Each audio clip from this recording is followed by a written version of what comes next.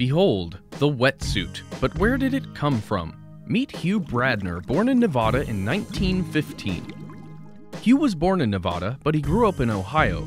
Although he loved swimming and diving, he was a physicist by trade. Hugh took a position with J. Robert Oppenheimer on the Manhattan Project.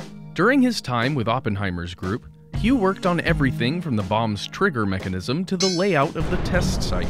After World War II, he began teaching, but he still made time for his favorite hobby.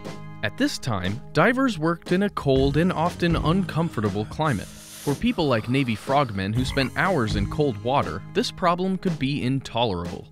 Hugh thought, what if you don't have to be dry to stay warm?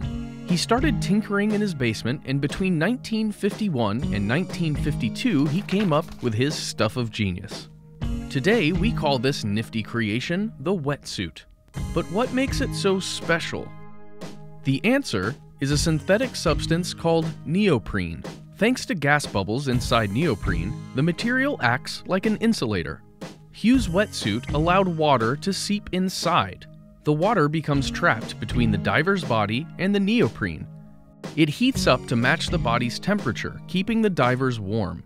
Hugh started a company to sell these wetsuits, but he failed to patent the invention. Although most people credit him with the invention of the wetsuit, it was a matter of intense debate for years afterwards. Eventually, most people came to agree with Hugh's claim, and today he is known as the father of the wetsuit.